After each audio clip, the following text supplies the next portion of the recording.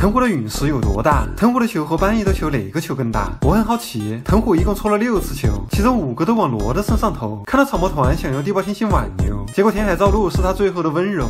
陨石第一次出现是明哥和罗的交易现场，这颗陨石流星正对着3人就砸了下来，一个平 A 就砸了个大坑。从陨石的形状和3人所处的位置，我们可以做出如下推理：陨石是个球，而这好像是句废话，所以这个坑是个圆形。罗和明哥站得远且在一条直线上，藤虎站得近，大概在中垂线上。我明白了，三足鼎立之势。合着尾田也看三国吗？3人站的位置应该是一个等边三角形。对3人的站位，我做了一个简易的模型。等边三角三星合一并与圆心重合。藤虎身高2.7米，巧兰也一样。可算出藤虎和明哥的距离为70.05米，就是俯视图中的底边 A。通过比例可以算出圆的直径为147.75米，这就是这个坑的直径，也是大将藤虎第一个陨石的大小。藤虎后面的陨石都是小试流道，第2个陨石看画面只有19米，和佐助博人传单手结印的地爆天星差不多。第3颗陨石本身没有画面，由格林比特直径588.05米推断，爆炸范围宽度181.42米，高度118.54米，实际的球身的直径应该远远小于冲击波的范围。第4个和第5个陨石就更小了，结果砸到了自己的船上，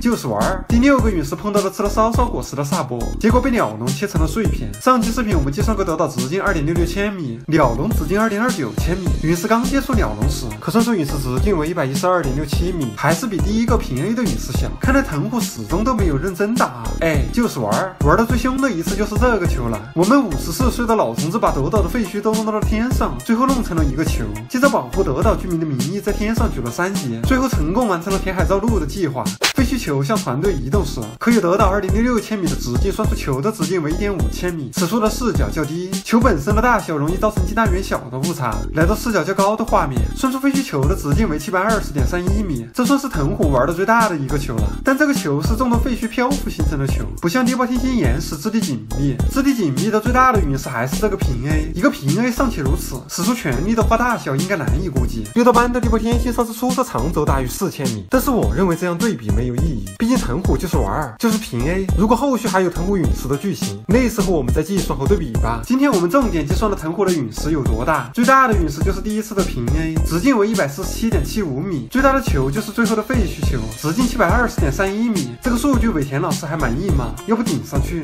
让尾田看看。